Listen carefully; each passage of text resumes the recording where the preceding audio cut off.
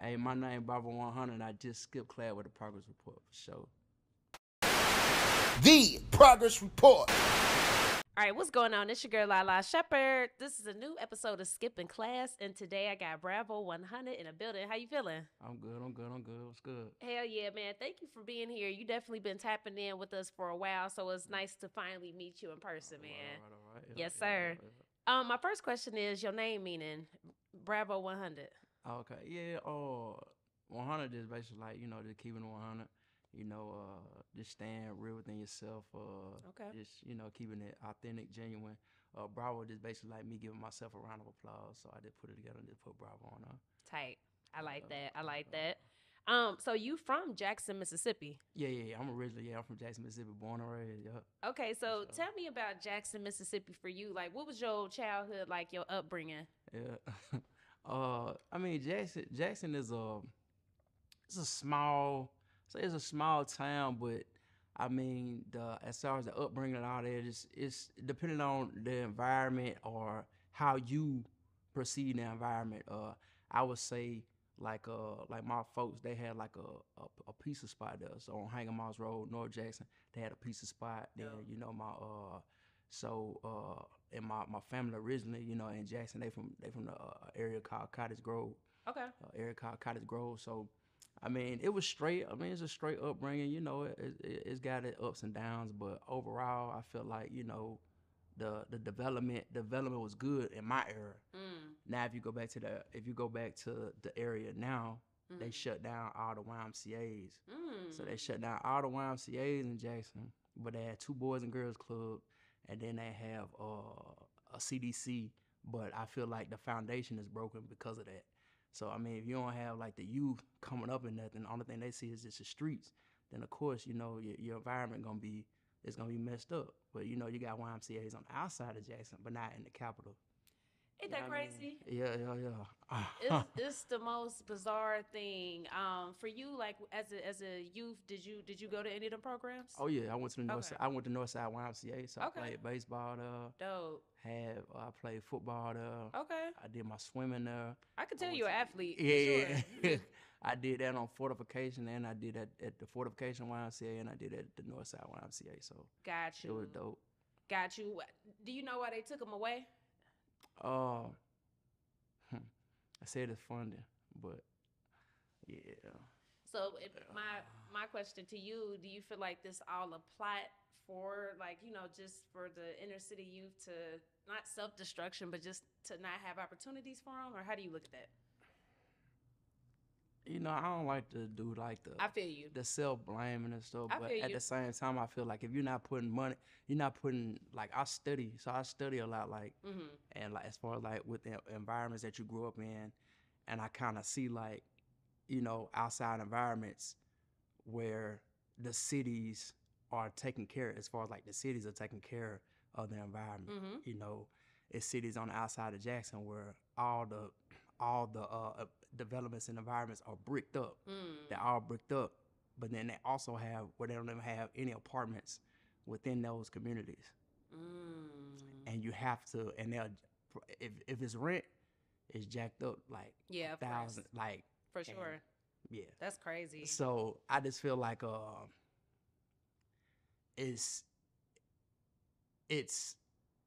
how I want to say this. It's definitely underdeveloping the youth, just because if you don't have those development programs, in those environments, and the foundation, it's not gonna be like a good development, just because you have your parents, but your parents can only do so much. For sure. So especially if you're a latchkey kid. A lot of people don't know what latchkey kid is, but a latchkey kid is like if you coming home and your mom leave you a note, or your mom or dad leave you a note and say that, hey, dinner's on the stove, or get your homework done, and then they'll be home later. If you had that right now, then I just feel like you're not gonna, like, if you don't have the development programs that help, that assist the parents.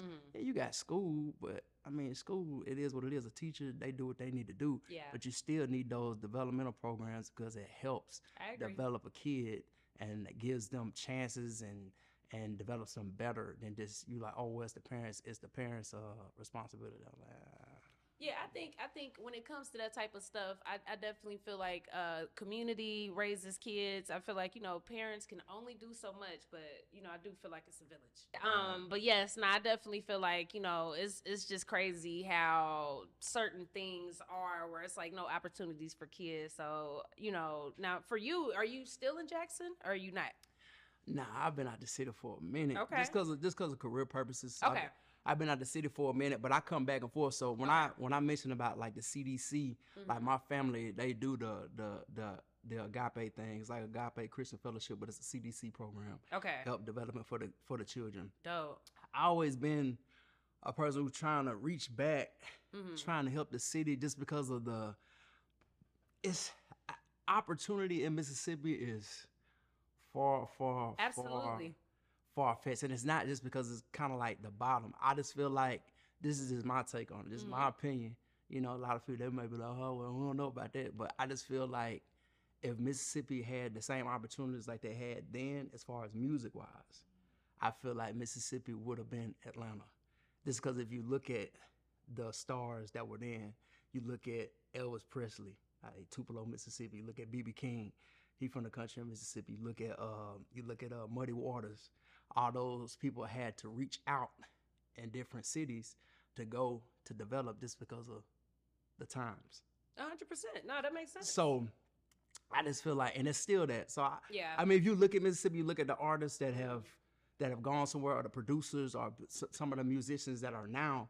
I know we have a special tie to Cash Money, just because it's a couple of guys that came out the city and they're tied to Cash Money, which that tie to New Orleans is what it is. But I just feel like, yeah, it's just like you have to reach. I don't want it to be where you have to reach out to another state or another city in order to go big in Mississippi. So my thing is, if I get this opportunity, or I keep developing, which I am, of course, and then I pop, which is gonna happen, but I just want to get an opportunity where I don't want to just be tied to a major artist, where someone knows me from a major artist. I want to bring the artists that are from my city onto my projects, for sure, so they can get that look and that opportunity. So it's a lot of talent. I love the artists in the city.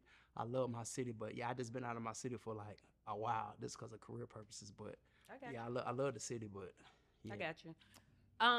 So talk about becoming an artist. Was that in 2019, or was you already doing it before? No, I was doing it before. Okay. So in 2003, I want to say 2003, 2004, we had it was a beat, like a pimp. Lil Flippin' David Banner. Of course. Yeah, Lil Flippin' David Banner. My cousin, he cut it on, and we had a cassette player with had a cassette in the radio, and we just rewind it and play it back and record. We recorded over that. That was the first time I had actually put lyrics down. Got you. And started doing it in 2003, and from then I started to like the music and love the music, and then I ended up being in a group with a couple of my guys from school. It was called Camp 10. Okay. Then for Camp 10, we did Sip Squad. And then in 2007, I went on a hiatus, and I didn't come back into the scene until 2017. Got you. So I took like a 10-year break. I see what you said. Okay. I took like a 10-year break. Okay. And then I came back like New Year's of 2017, and I just been at it, and I didn't go on to into the platforms until 2019. I was just developing myself, trying to do what I needed to do. But I've always been into music just because of the church, and then for sure, and just being around my family and stuff. So okay, yeah, I always love the music. So outside of your family and church, like who are some other musical influences? Like maybe whether it's just big names that we might know or not so big names. I say like the big. Who did I really like? Well, you asked a couple of folks. I used to listen to Boosie like hard. Okay. Boosie. Of course, we all did. That was the guy. That was the guy. Boosie. I listened. I grew up on. I grew up on Yo Gotti though. I grew up on Yo Gotti. Like, all of us did. I grew up on Yo Gotti. Player Fly. Oh, of course, Memphis legend. Yeah. I listened to the Boss Hogs. Okay. Who else? Who else was a big artist I used to listen to? Reese and Bigelow, they from my city. Got you. Reese and Bigelow, really Head Buster, the song Head Buster. Okay, hell yeah. Yeah, but yeah, Reese and Big, who else a big influences? Gucci Man, listen to Of Gucci course. Man, Of course. and Mobile. Shout out to Mobile. That's where my dad he originally from. Dope. I used to listen to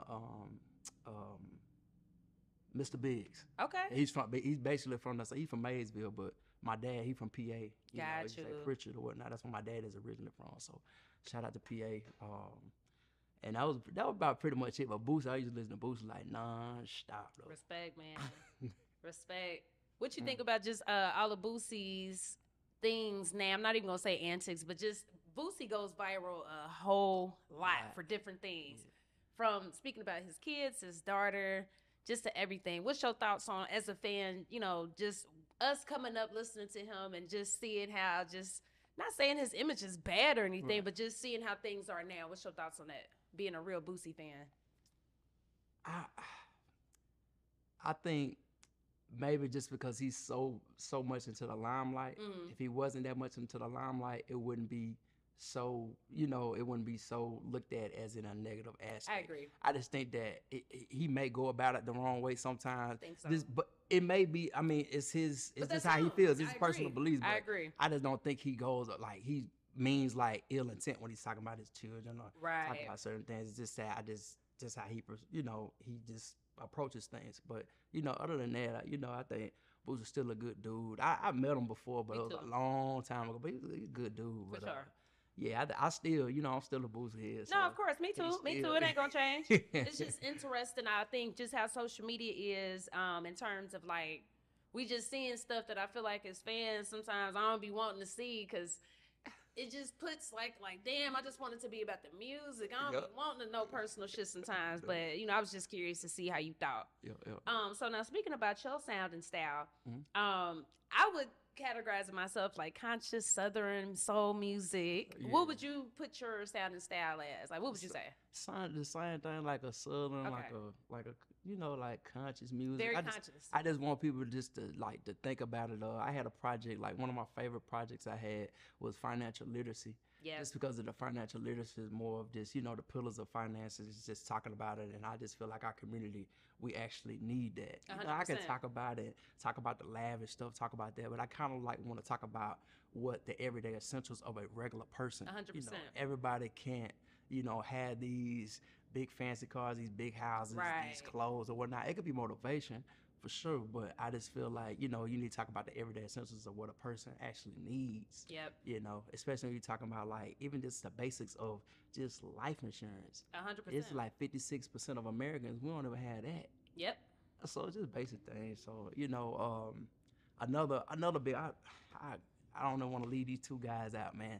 And I've been studying this guy for a while. And he's actually like, I don't know what happened. I think maybe it was because of his brother. It could have been because of his brother's death. Okay. But I just feel like he's relentless. Don Tripp. Oh, hell yeah. Don Tripp. I mean, he's been going crazy for the last. If you don't know, this man has dropped damn near a project every month. Yep. But like you said, I think, you know, his brother, rest in peace, I think fueled a super crazy fire. But salute to my boy DJ Walt Chamberlain, because he really, I already knew about Don Tripp, but he was the one that kind of told me, like, he dropping like this. And when he put this shit on, I'm like, he's spitting in every song. And it's an all-star. That's what I know. Yeah. Starlito. For sure. Good conscious guys. I like that music. Oh, yeah. But I like that, though. I think, you know, the dope thing about it, I think when you think about Southern artists and rap specifically, people think conscious rap or, you know, Southern artists don't have that, but they do. It's so many. You just named a few. So I think it's important to keep mentioning those names, and it's important to do what you do too, because we need that. And I know your newest project, the Financial Strands. I definitely wanted to ask you just you kind of touched on it, why you talk about financial literacy so much. I think it's dope. But what's been the best and worst financial advice that you ever received? The best financial, I'll start with the best. Okay, that's cool. Let's be positive. The best financial advice I ever got was when I talked one day, my uncle. I got to give all the praise to him, because that's the one who started me on my the financial advice, and it had me investing when I was 17. So and he's a big financial professional. He's been doing it like 20 some years. Hell yeah. So the best financial advice was him telling me as far as like saving. I always was big into saving. Even as a kid, I always would put my money up, put it in like under the mattress, and and carry around the cash. I never forget 5th grade. I was in 5th grade, and I had a wallet, but I had a pocket full of money in my wallet. Like my wallet was filled with money. And I'll never forget, man, my father came in there. He's like, he was like, where'd you get all this money for? Like, what are you? And I was like, Pa, this is the money I just been having over the time. Doing coupon, working with you and all that. But he thought I may have just blown it on candy, blown it on different stuff. But I just keep it in my pocket and keep it. But me getting into mutual funds, me getting into term, like term life insurance, just having that, getting into the will and trust. Yep. And then having this tax-free retirement, such thing called an IUL. Yep. A lot of people, they don't know about that and what it does. It's a going down a long rabbit hole, and getting into fixed index annuities. Got you. Just like, even if you're just a small business owner and you just have, say it's just like, hey, I had this whatever $5,000-$10,000 that I'm not doing nothing with, and it's just sitting in a savings account. You could put it in there so it can collect that compound 100%. Interest, and it's just like a small retirement for you that just collects compound interest. That's real. And a lot of people, they don't know that this is what the banks use. They use an IUL for our money. They'll take our money. So a lot of people don't, when they have say like, hey, I want to go make a withdrawal for like 10 or 20,000, you have to call the banks in advance because of that. I already know. So a lot of people, they don't realize. They're like, why do I have to call the banks for my money? It ain't there. I was like, it's because they put if it's 1,000 members or 2,000 members, they have all our money in the IUL, taking out that compound interest and putting it for their bank. But the worst financial advice I say I got was just keeping my money in the bank. I just feel like real. just keeping our money in the bank. I got a couple homeboys that's just because they used to the shoebox. They used to putting their money in the dirt. They used to not, they not knowing brown paper bag. I mean, it is what it is, but they not, they just keep their money in a savings account, or they put their like, I just got my money in a savings account so I can always have access to it. I'm like, no, man, you need to put it in this. You need to put it in that. So, it's been a up and up on the financial side. So I respect that, man. More people of our color need to speak about it and make it normal to speak about. So I respect that. Okay. Now in terms of your music, you got your own record label, right? Yeah. Okay, so talk about that. Okay, so we're talking about like the label, it is imperative if you have your own label, you have your own business, to understand the music industry and what it entails. I've sat in a couple of these meetings with these big labels, and they do. I don't see them as sharks or them trying to get me. If I'm reading the black and white, I bring a lawyer with me. I'm reading out the black and white. I may have taken my time where it takes more time to see what it is. But if a label lays out $1 million contract and they're like, hey, it's $500,000 for you, but it's a pot of money, but $200,000 you can take today. The other $300,000, hey, we may end up using this for other things. And then that other $500,000, they putting it in the marketing, advertising, or whatnot, and they'll see what the back end holds. And you may have to do a certain amount of projects, certain amount of singles, certain things that they require you to do if you're assigned to them. Right. But I don't see it as a bad deal if they've laid out everything in black and white. I've read through everything, taken my time with it, and I just didn't see the numbers. I understand the data and metrics. I understand the analytics of what's going on inside of the business. So I would say with the label, I understand that it's overhead. Yeah. A lot of people, they like, you was talking about $100,000. This is speaking on a small scale. Yeah. I'm talking about $100,000. I got to take $100,000 for this being an artist. Right. And this is right now. So say you started right now, I took $100,000 and I don't pop. Can you still deal with your everyday bills even if you don't pop? After that $100,000, can you keep going just because you just breaking the threshold. Right. You hadn't even got to where you're going, or you just say forget it, and you give up. Mm-hmm. You know, a lot of people give up because they don't have that financial backing. For sure. But if you have the financial backing, you'll be fine. But you still need to understand how the business works. You have to understand your taxes. Mm-hmm. You got to understand. A lot of people don't understand that. A lot of people don't understand. Even when I've been dealing with mortgage myself since I was 21 years old. Mm. But a lot of people don't even know that they can write their rent off Mm-hmm. under the business. Mm-hmm. You using your business, you using your address as a business, you can write your rent off. Mm-hmm. Well, they don't understand how that works. They're dealing with 1120Ss. They're dealing with certain things. So you have to understand anything you have. You need to understand the business side of your work. You need to understand all of that. It's not just about the glitz and glamour and all that stuff. It's about understanding the business side. So when I'm speaking about like the business or whatnot, and I've been doing my taxes on my business, making sure that everything is in line, right? Right now, hey, flights, flights, entertainment, hotels, food, writing off all this stuff, and then just making sure that my expenses are marked down, everything that I've done, electrical, lawn, landscaping, everything, writing off all of that. So I mean, it's once you get the hang of it, you're fine. For sure. But if you don't understand it, you just, hey, I'm just spending money. You're not writing off anything because you don't want the government to be involved in your business. Then I feel like you're taking a loss. So. That's real. Yeah. I think, as an entrepreneur, you got to wear so many hats, but it's so important to, like you said, just learning the business in general. You have to. Like, you definitely should take the time to do it, because if not, the business going to learn you. Yeah. So I feel you there. Even if you're speaking on you can look at all businesses in a similar way. Mm-hmm. Like, if you say it as an independent, so if I say I'm an independent, I can just take it, for example, like an independent artist, an independent trucker. If I'm an independent artist, if I'm dealing with Empire, if I'm dealing with Sony, if I'm dealing with Def Jam, and I want to remain an independent artist, all I'm doing, I'm going under their authority as an independent artist. Still can do that as a distribution deal, versus me being an independent trucker. I have my own truck, independent owner operator, and I'm going to whoever, Toyota, and I'm riding under their authority to go deliver loads. So it's the same. All business is like hand in hand. It's like one and the same, but you just have to understand it. Just know what you're doing 100%. before you do it. That's real. Or why you doing it, That's real. Now, outside of creating music and teaching us all about financial literacy, you got other endeavors too.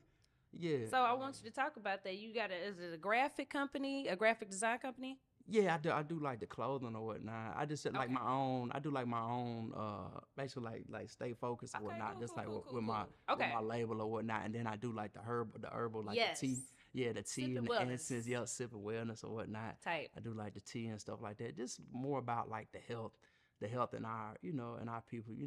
We like the sweets. We like the fried chicken, Kool-Aid, macaroni and cheese. Fried food. It's good. It's good food. So good. It is good food, but this on the back end, like when you get older, the stuff can catch up to you. You're not doing it right. You're not balancing out everything. So, but the business is more about like, hey, finding out that wellness and finding that balance and just making sure that you're taking care of your inner body. 100%. I think again, that's something else that's important that I think, again, our community needs to normalize speaking about openly. So I respect that, man.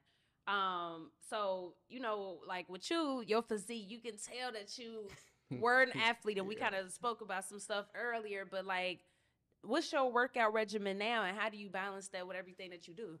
My workout, so I'm more of I like the weights. Okay. I lift weights for a while. I lifted weights all the way from like 14 to. Oh, damn. Now I do a little light work, but I was serious in the weights from 14 to like 28. Got you. I did a lot of that lifting weights, but now for like the last like couple years, I've been big in cardio. So I do cardio and calisthenics. Okay. I do the calisthenics a lot, so I do pull-ups. Like say I do a pyramid, so I'll start from 10. I do 10, 9, 8, 7, 6, 5, 4, 3, 2, 1. Then 1, 2, 3, 4, 5, 6, 7, 8, 9, 10, go all the way back up. So I do like, like 20 sets of pull-ups. So just to get yourself right. Dips, do the same thing with dips, 10, 9, 8, 7, 6, 5, 4, 3, 2, and then go back up. And then I do 4 sets of 25 of burpees. Like the burpees. Right, so I'm like, that's intense. I know what you're talking about.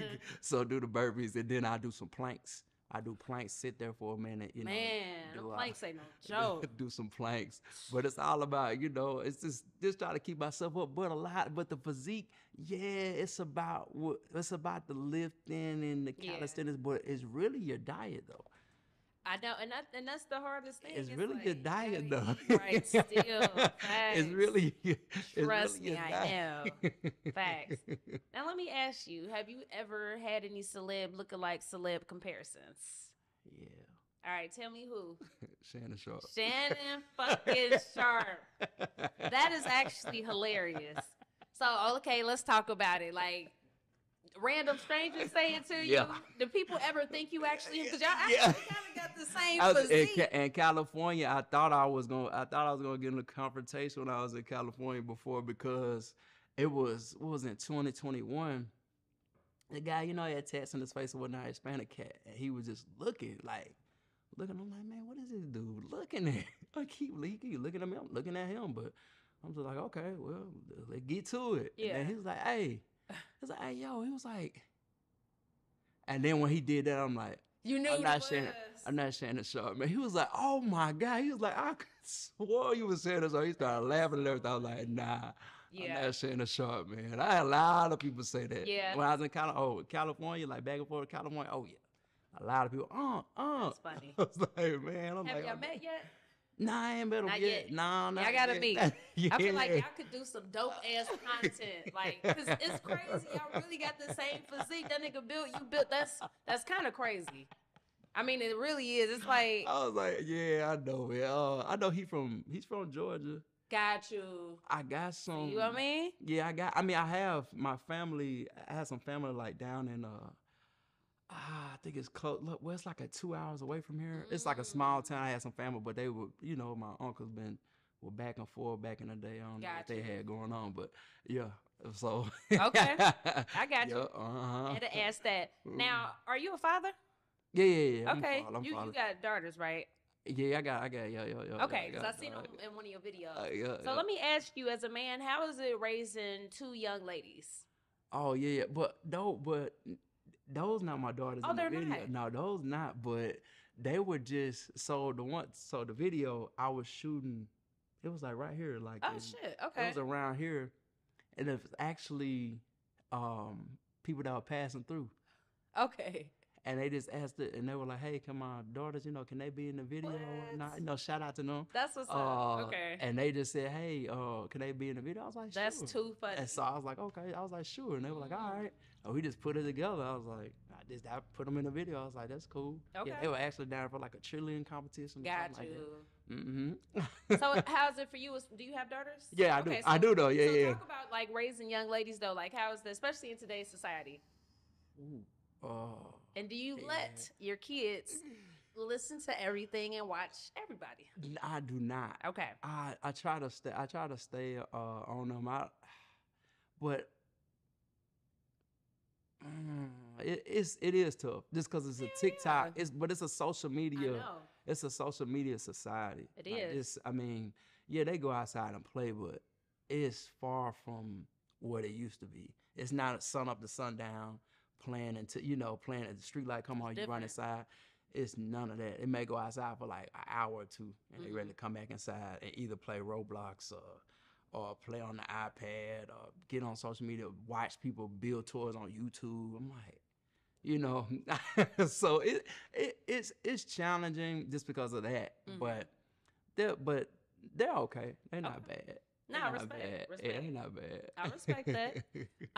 Okay, so our platform is called the Progress Report. We talk about growth, getting better. You are a progressive person. So what does our keyword progress mean to you? Oh, progression. I just feel as long as you're moving in the right direction. So hey, you're grading yourself. You're like, hey, be honest with yourself. Doing like, hey, what have I done this year that I didn't do last year? Am I progressing? I told myself that, hey, with Progress Report, I was you know what?